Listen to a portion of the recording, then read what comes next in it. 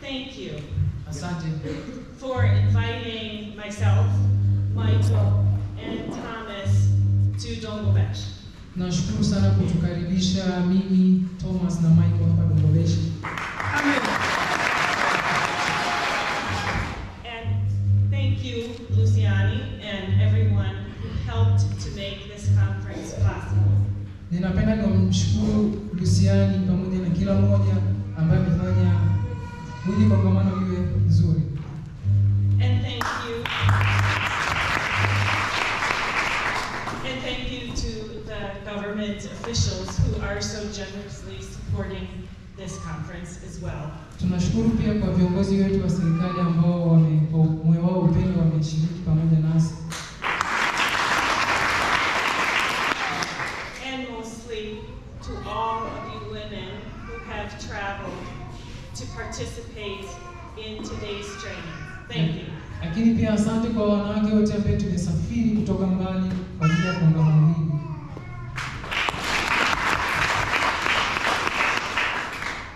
So we are from the organization called Good Foundations International. Tunatokea shirika linaloitwa Good Foundation International. And we are passionate about helping people first have access to clean water. Na sisi pia tunayo hamu ya kuona watu wanapata maji ambayo ni safi. And we are passionate about the protection of children and empowering women and girls. And we have come to support you all. Na pia tunayo furaha kuwasaidia akina mama na kuwawezesha akina mama na kuwalinda watoto na kwa ajili ya kuwasaidia nyinyi wote. So on our way here to Dongobesh, I flew through the airport in Chicago, and I saw a sign on the wall, and it read, "We are all connected." Anasema nilipokuwa nasafiri kwenye uwanja wa ndege wa pale Chicago, Marekani, kwenye ukuta aliona maandishi yameandikwa, sisi wote tumeunganishwa pamoja. And I believe this is true. Anasema pia maandiko ni kweli. We all share this planet Earth. Sisi wote tunaishi pamoja kwenye dunia moja. We are all part of the human race made by God. Sisi wote tunashiriki ni jamii ya wanadamu. And we all need to take care of each other. Na pia tunatakiwa tuangaliane sisi wenyewe.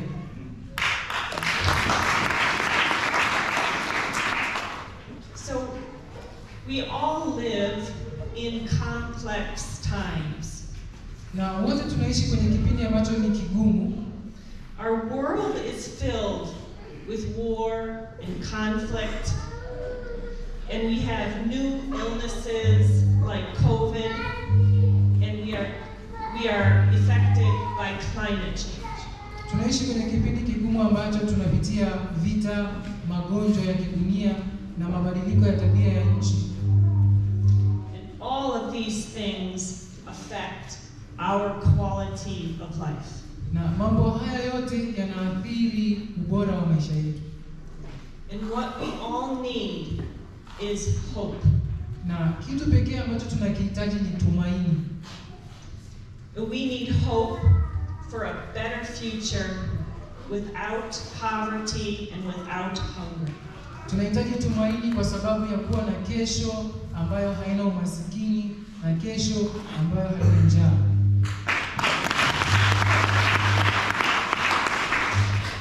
And we need hope that we can protect our environment, our land, our air, and our water. Tunahitaji tumaini ili tuweze kulinda mazingira yetu, tulinde maji yetu, tulinde anga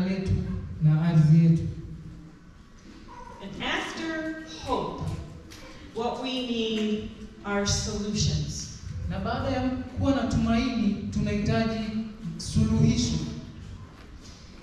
And we need the power to implement those solutions. Na tukishakuwa na suluhisho, tunahitaji nguvu ya kutekeleza hayo masuluhisho.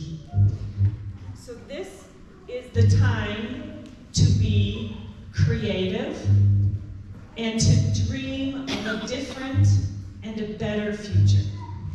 Kwa hiyo hichi ni kipindi cha kuwa na tumaini na kulenga kuwa na kesho ambayo ni nzuri. So poverty steals our hope. Umasikini unachukua tumaini letu. It takes our souls and our dreams away. Inachukua nafsi zetu na ndoto zetu pamoja. It puts stress on our communities, our families, and our bodies. Inatuletea shida katika familia zetu, jamii zetu na miili yetu. But women play a very important role in ending poverty, and our children are also our future. Lakini wanawake ni sehemu ya muhimu sana katika kumaliza tatizo la umasikini na watoto wetu kuwa na kesho iliyo nzuri. So women are strong. Wanawake ni wana nguvu. Women are resourceful and creative. Wanawake pia wana rasilimali nyingi na pia ni wabunifu. And women think holistically. They think of the entire picture. Wanawake hawawazi kwa ajili yao wenyewe, wanawaza pia kwa ajili ya watu wengine.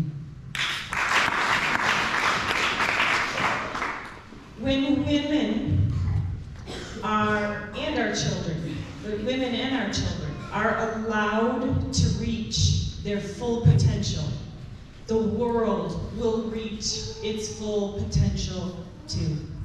Kama wanawake watapewa nafasi au wataruhusiwa kuonesha kile kilichoko ndani yao, hata dunia pia itafikia kile kiwango cha kuonesha kile kilichoko ndani yao. So according to the United Nations, Africa is the only region in the world where more women than men choose to become entrepreneurs. Na kutokana na takwimu za Umoja wa Mataifa inaonyesha kwamba ukanda wa Afrika wanawake ndio wamejitolea zaidi kuwa wajasiriamali zaidi kuliko wanaume.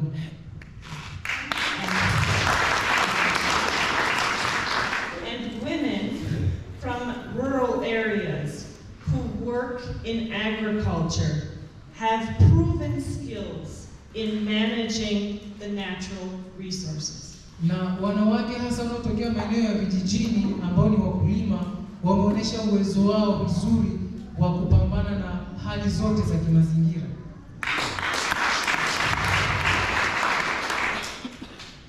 And women's agricultural practices, which means how they plant, how they fertilize, how they replant the land, how they keep bees, they have an impact on your country's natural resources and on the health of your land. Wanawake kupitia shughuli zao za kikulima ambao ni pamoja na kuweka mbolea, kupanda, kutunza nyuki, wameleta matokeo mazuri katika mazingira yetu na kurejesha afya ya mazingira na ardhi yetu. We are all impacted by our changing climate. Women who work with the land know the effects of drought, of floods, of forest fires. Sisi wote tunajua kwamba ni waathirika wa mabadiliko ya tabia nchi, na hivyo tunajua matokeo ya mazingira ni pamoja na njaa, mafuriko na moto unaotoka misituni. These issues cause food scarcity, and they contribute to poverty. Na hili swala linapelekea uhaba wa chakula na linapelekea pia umasikini. So here are some important questions. Hapa kuna maswali ya muhimu. What are the solutions that will safeguard our environment and the health of our land? Ni lipi suluhisho ambalo litaweka salama mazingira yetu pamoja na ardhi yetu? How do we raise healthy children who are safe, educated, and happy? Ni kwa jinsi gani tunaweza tukalea watoto ambao wana afya njema, wana elimu na ambao hawana matatizo? And what issues do we need to overcome to empower women and to end poverty and hunger? Ni vitu gani ambavyo tunavihitaji ili tuweze kushinda katika kuwawezesha wanawake kumaliza swala la umasikini pamoja na njaa? So the first thing we are going to talk about is gender equality. Na kitu cha kwanza ambacho tunaenda kuongelea ni usawa wa kijinsia. The United Nations has developed a set of what they call sustainable development goals. Umoja wa Mataifa umetengeneza kitu ambacho wanakiita malengo ya maendeleo. And one of their goals for the entire world is gender equality for women and girls. Na moja ya malengo yao ni usawa wa kijinsia hasa kwa wanawake na wasichana.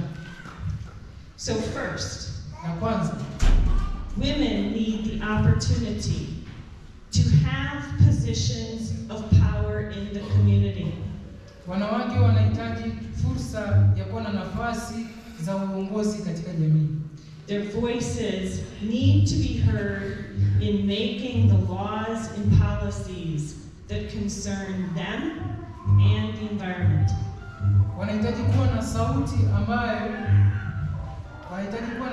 ambayo itasikiwa katika kutengeneza sheria, sera ambazo zinawahusu wenyewe na zinazohusu mazingira yao. And we need to prepare our daughters for positions of power in the future. Tunahitaji kuandaa mabinti zetu kwa ajili ya nafasi za uongozi kwa siku za baadaye. Women also need to be able to own land and property, especially if they're going to take such good care of it. Na kama basi wanawake wanahitaji kuangalia mazingira yao, lazima wawe na haki ya kumiliki ardhi. And women need more access to both infrastructure and technology. Wanawake pia wanahitaji kufikia miundombinu mizuri pamoja na tehama nzuri. This means women and children need access to safe transportation. Wanahitaji usafiri ambao ni salama. We need access to the internet. Wanahitaji internet. We need to be able to get microloans to start businesses. Wanahitaji mikopo midogo kwa ajili ya kuanzisha biashara. We need computer training. Wanahitaji mafunzo ya kompyuta. And we need access to the markets so we can sell what we make or what we grow. Wanahitaji pia masoko kwa ajili ya kuuza vitu ambavyo wanavitengeneza. Children, Watoto, especially the young girls, need access to education and skill training. Watoto hususan wadada, wasichana wanahitaji elimu pamoja na mafunzo ya ujuzi. So how do we keep girls in school? Ni kwa jinsi gani tunawatunza wakiwa shuleni? How do we get more women training? Ni kwa jinsi gani tunapata mafunzo mbalimbali ya wanawake so that we can all have economic empowerment. Ili tuweze kupata uwezesho wa kiuchumi. Next, let's talk about some of the barriers that women and girls face that make empowerment difficult. Sasa tunaenda kuongelea vizuizi ambavyo vinaweza vikasababisha uwezesho au kuwezesha wanawake kuwa gumu. The first one is gender violence. Kitu cha kwanza ni ukatili wa kijinsia. Women and girls are vulnerable to rape and to physical violence. Wanawake ni rahisi sana kupitia mambo ya kubakwa na ukatili wa mwili. And no woman or girl should ever be hit or violated. Na hakuna mwanamke ambaye au msichana ambaye anatakiwa kufanyiwa hivyo. And let's teach our sons that this is wrong and should end with their generation. Tunaomba tuwafundishe watoto wetu wa kiume kwamba hichi kitu sio sahihi na kinatakiwa kiishe katika kizazi hichi. Next, women and children face healthcare issues. Wanawake pamoja na watoto wanapitia changamoto za afya. So for women, there is what's called maternal mortality. Kwa upande wa wanawake kuna kitu kinaitwa vifo vya kabla ya wakati vya wanawake. This is the risks women face in childbirth and pregnancy. Haya ni matatizo ambayo wanawake wanayapitia kipindi cha utunzaji wa watoto mwanzoni. And women need prenatal care and safe health care while they're giving birth to their children. Kwa hiyo wanawake wanahitaji matunzo kipindi cha wanapojifungua na wanapokuwa wanaenda kujifungua. Women face issues of family planning. Wanawake pia wana changamoto ya uzazi wa mpango. How to space our children apart and how many children are safe for us to have. Ni kwa jinsi gani tunaweza kuwa na muda wa kuwa na kati ya mtoto mmoja na mwingine na idadi ya watoto wanaotakiwa. Women and children face the healthcare issues like HIV and AIDS. Wanawake na watoto pia wanapitia changamoto kama swala la virusi vya ukimwi pamoja na malaria.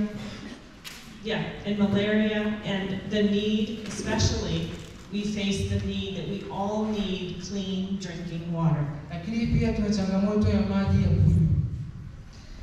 So for our children, we need to look at infant mortality.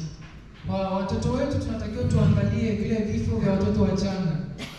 And this is the percent of babies who die during or shortly after birth. Na hii ni asilimia ya watoto ambao wanakufa wakati wanapozaliwa au kabla au wakati mfupi baada ya kuzaliwa. Babies need vaccinations.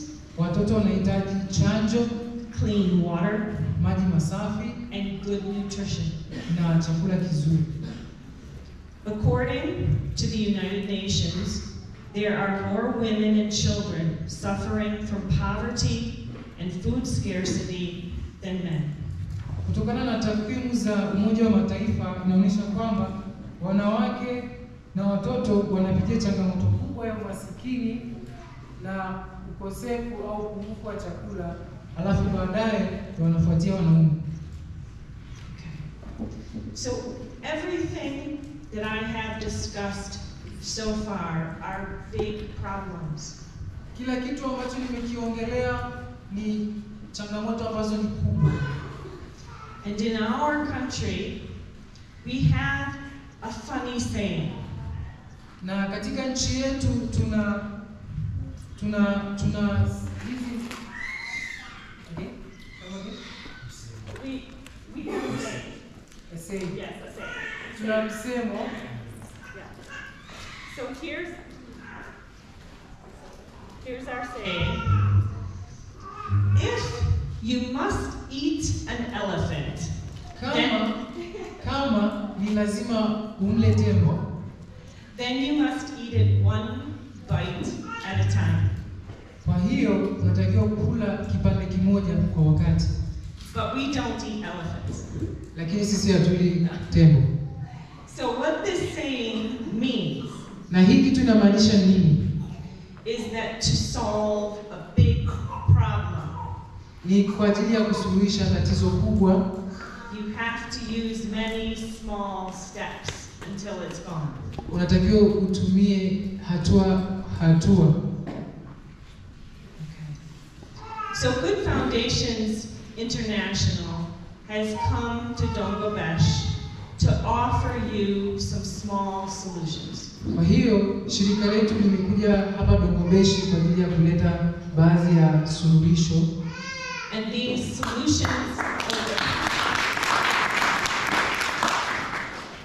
we offer you hope and support through five training projects. Kwa hiyo tutatoa masuluhisho haya kupitia miradi 5 ya kufundisha. The first project Mradi wa kwanza will be sewing cloth sanitary napkins. tutakuwa tunashona zile nepi za watoto. If we can sew these washable cloth napkins, we can help keep girls in school during their time of menstruation. Kama tunaweza kushona zile nepi au zile pads, ni zitasaidia wadada wakiwa kwenye siku zao wanapokuwa shuleni. And women can more easily leave their home to do some work. Na pia anaweza kaendelea na shughuli zake zingine. Cloth napkins, or the sanitary napkins, because they are washable, are also better for the environment. Na tunapendelea hiyo kwa sababu unaweza ukavifua na ni nzuri kwa mazingira pia. Our second project Mradi wa pili is sewing washable baby diapers. ni kwa ajili ya kushona zile pampers za watoto. They are also better for the environment Na zenyewe pia ni nzuri kwa mazingira yetu than the plastic diapers. kuliko zile za plastiki. My wish Hamu yangu is that women who like to sew will start to sew the sanitary napkins and the diapers and start a small business. Kwa hiyo hamu yangu ni kuona kwamba wale wamama ambao wangependelea kushona waanze kushona zile taulo za kike na baadaye waweze kushona zile nepi za watoto na wazitumie kwa kuingiza kipato chao.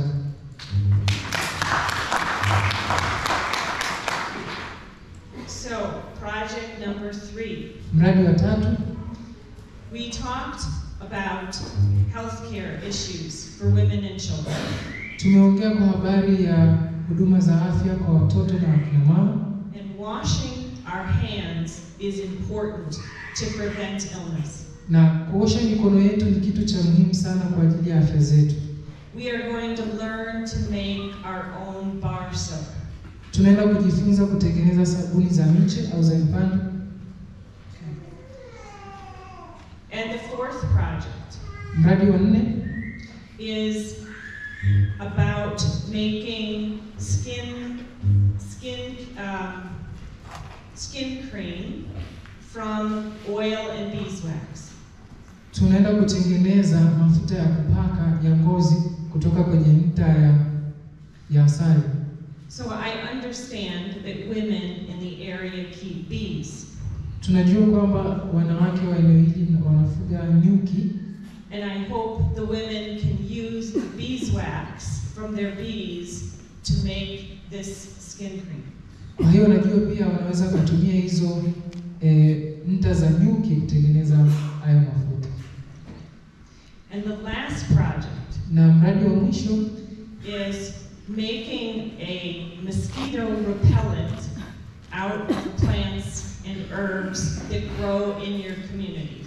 ni kutengeneza zile dawa au kemikali ambazo zinazuia mbu kwenye mazingira yetu, ambayo tutatengeneza kutoka kwenye mimea ambayo inatuzunguka. I hope that this simple method of making mosquito repellents fights malaria just a little bit. Naamini kwamba hili swala ni swala ambalo linawezekana kufanyika. Okay.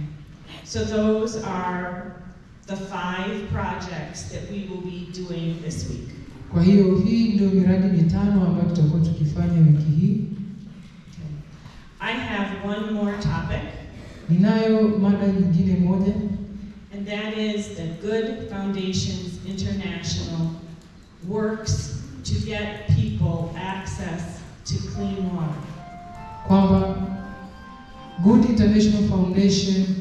Foundation International inatoa huduma ya kuelimisha watu kutengeneza maji masafi.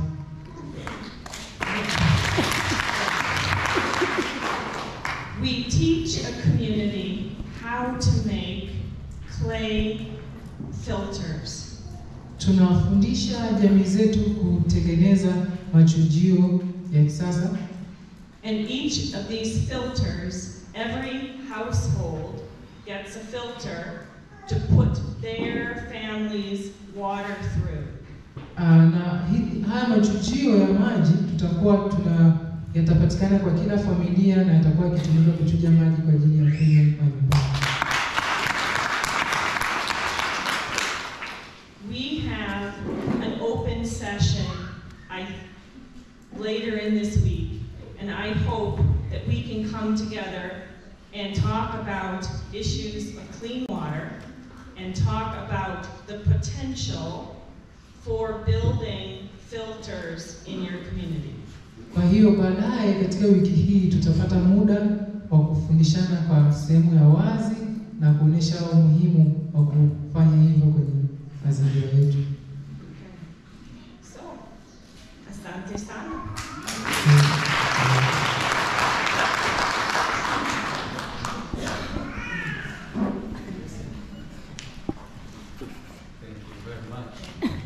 Asante sana. Asante sana. Naona speech imekamilika. Hata baba ni sangapi sasa baba? Thank you so much for your good speech. Chakula cha mchana ni sangapi na sasa ni sangapi? Sasa ni sangapi? Sita kasoro.